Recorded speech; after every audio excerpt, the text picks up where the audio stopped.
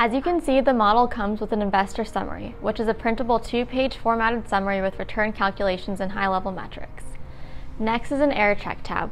This provides quick insights into the accuracy of your financial model. The next tab is the model outputs tab. This is used for investor relations reports, packages, and includes sources and uses, capital stacks, hypothetical investor returns, unit mix outputs, and much more.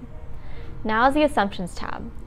This includes property details, timing assumptions, acquisition price, renovation assumptions by unit mix, exit, operating, annual inflation control, debt, and waterfall assumptions.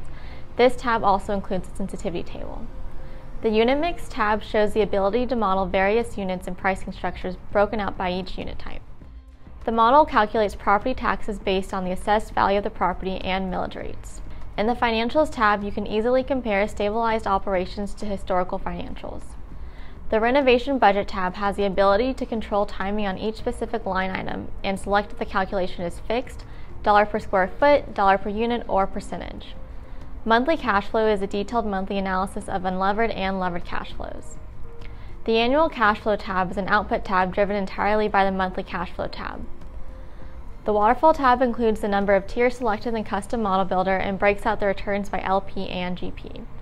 The Lease Comps tab is an output tab and shows other comparable properties in the surrounding area.